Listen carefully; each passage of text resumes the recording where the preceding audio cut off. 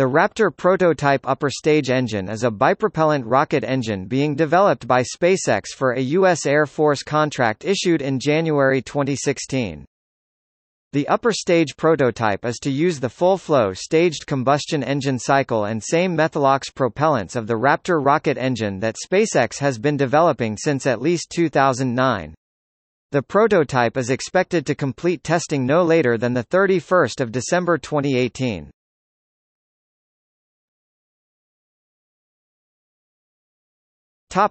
History. In January 2016, the U.S. Air Force (USAF) awarded a $33.6 million United States dollars development contract to SpaceX to develop a prototype version of its methane-fueled reusable Raptor engine for use on the upper stage of the Falcon 9 and Falcon Heavy launch vehicles.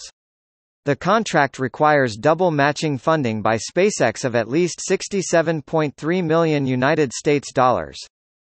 Work under the contract is expected to be completed no later than 31 December 2018, and engine performance testing will be done at NASA's John C. Stennis Space Center in Mississippi, although the USAF contract called only for the development and build of a prototype engine with a series of ground tests, with no upper stage design funded by the contract. The Air Force was working with the U.S. Congress as of February 2016 to be able to proceed to a second phase in order to pursue a broader USAF objective, new launch systems.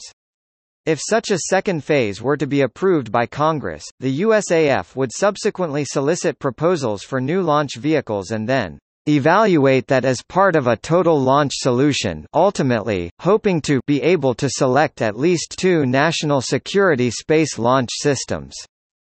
In October 2017, the U.S. Air Force (USAF) awarded a $40.8 million United States dollars modification for the development of the Raptor rocket propulsion system prototype for the Evolved Expendable Launch Vehicle program.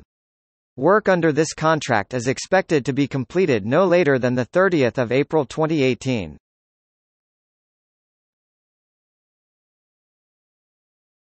Topic: Design characteristics. As of January 2016, little technical detail had been publicly released.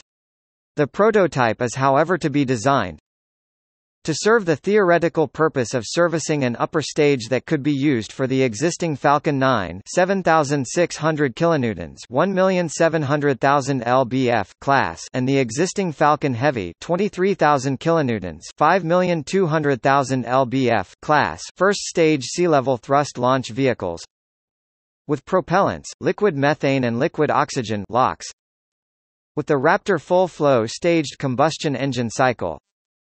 Explicitly to be a reusable engine, the USAF contract calls only for the development and build of a prototype, to be demonstrated in a USAF-supervised set of tests. No upper stage vehicle design, redesign is funded by the contract.